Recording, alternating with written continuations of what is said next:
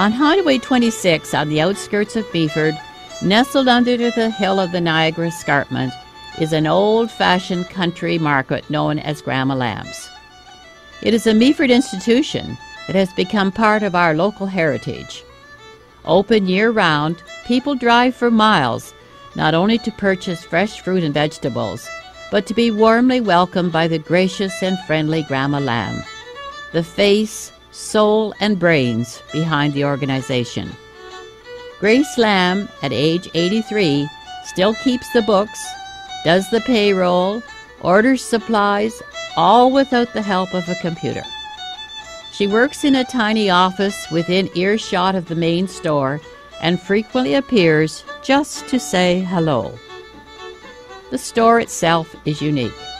As one lifts the latch on the oversized barn board door and enters the quintessential grandmother's kitchen, the tantalizing aroma of freshly baked pies arouses your taste buds, and glancing around, a feeling of comfort and warmth overtakes you.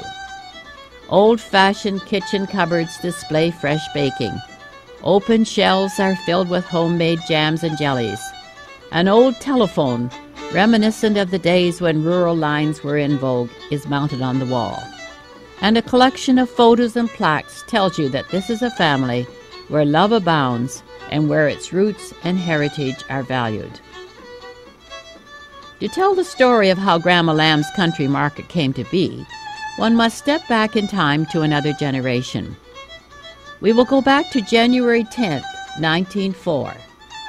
That day, in a humble log cabin built in the 1840s near Sunnyside Beach, on the 7th concession of St. Vincent Township, a baby girl was born. The daughter of Ben and Annie Doran, they named her Mabel.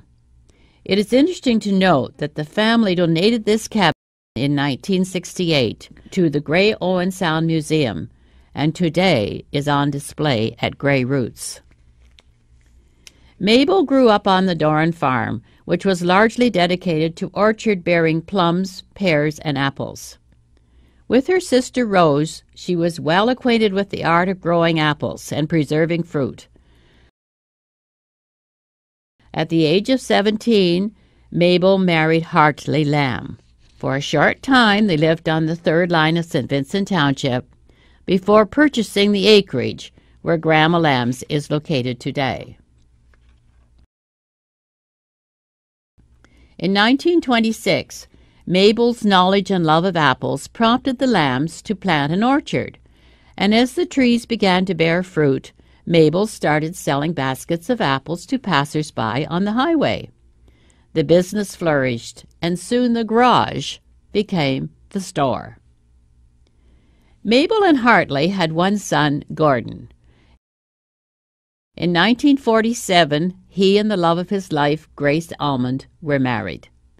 The only daughter of Barbara and Charlie Almond, Grace lived on what was now Grey County Road 7. She attended the one-room rural school known as Whitelaw's School. She remembers the harshness of the winter, the unplowed road, the snowdrifts sometimes touching the telephone wires.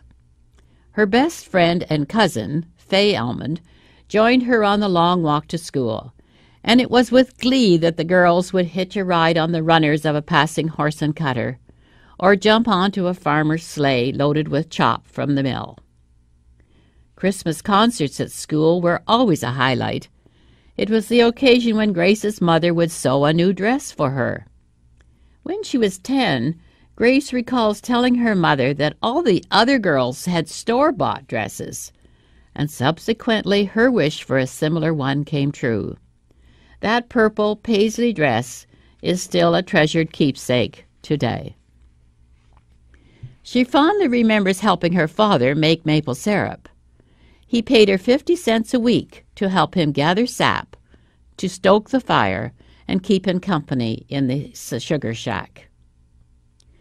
World War II was raging when Grace was in grade 8. Many farm boys answered the call to service, leaving a scarcity of help on the home front. A decision was made by the Ontario government that rural students of good academic standing could leave before completion of the term to work on the farm.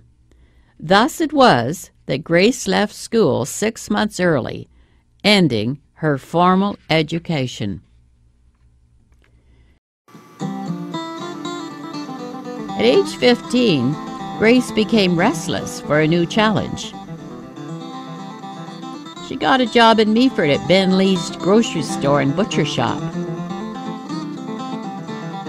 Until she was old enough to drive a car, she delivered meat and groceries on her bicycle.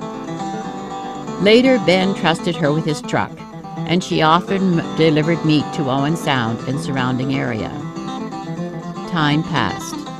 Gracie and George Watts opened a shoe store just up the street from Ben Lee's.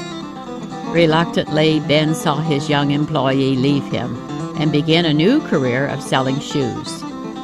Before long, this business was sold to a bright young entrepreneur, Jack Pretty, and for many years, Grace not only was his #1 salesperson, but a friend of the Pretty family that has lasted a lifetime. At age 19, Grace and Gord Lambe were married in Meaford's beautiful Christ Church Anglican Sanctuary. It was a double wedding shared with her cousin Fay and her husband Dave Perks. The couple had been inseparable during their courtship, and so they honeymooned together. To illustrate how times had changed, Grace remembers that starting out on their 2-week honeymoon to Montreal, they each had $100. And after staying in hotels and eating good food, they still had $10 left when they returned home.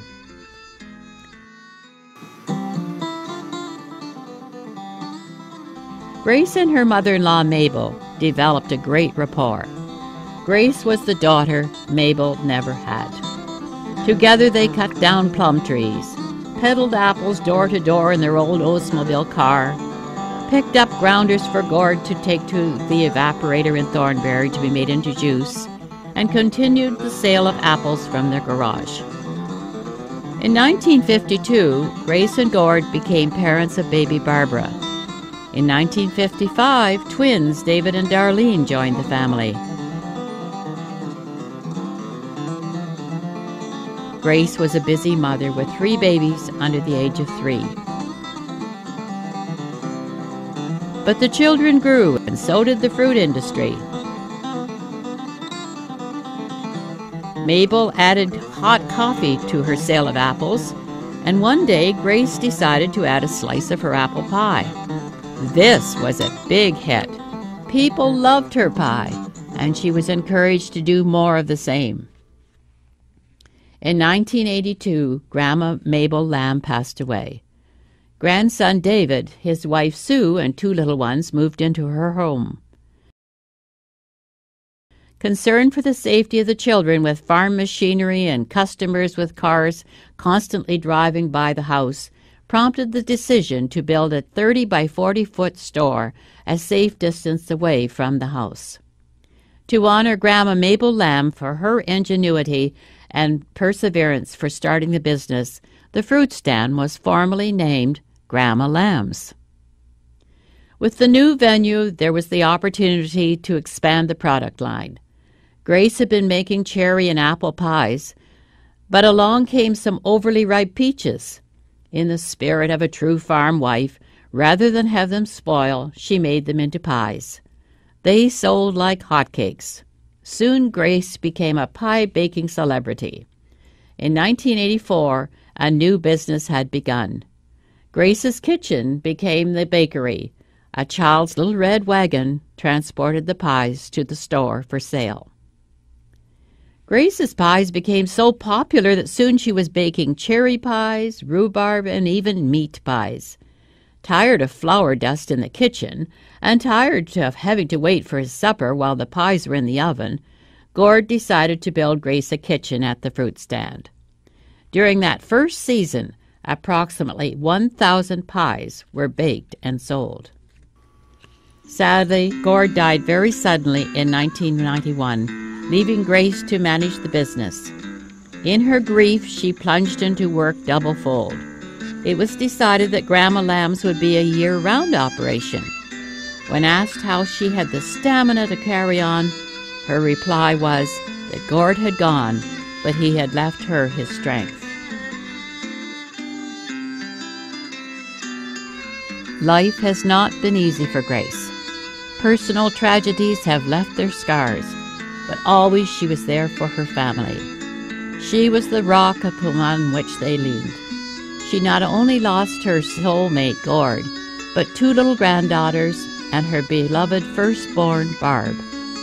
A faithful member of Christ Church Anglican, her faith has sustained her through these troubled times. Gord and Grandma Mabel would be proud of how the business has grown. A new store has opened on Highway 6 near Chatsworth. The Meaford store has expanded, and a new generation of lambs is helping Grace make decisions.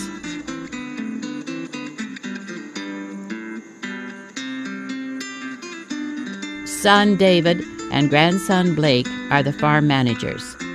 Daughter Darlene works in the retail department, while other family members are helping to fill the void caused by the sad passing of daughter Barb in 2009. Barb, until her final illness, had made all the apple and pumpkin pies in a business partnership with her mother-in-law, Doris Cann. Grandma Lamb's truly is a family business. Grace can look with pride at what she has accomplished. She has been the recipient of such outstanding awards as Citizen of the Year, Business of the Year, and a Special Tourism Award. She is one of Meaford's most ardent supporters.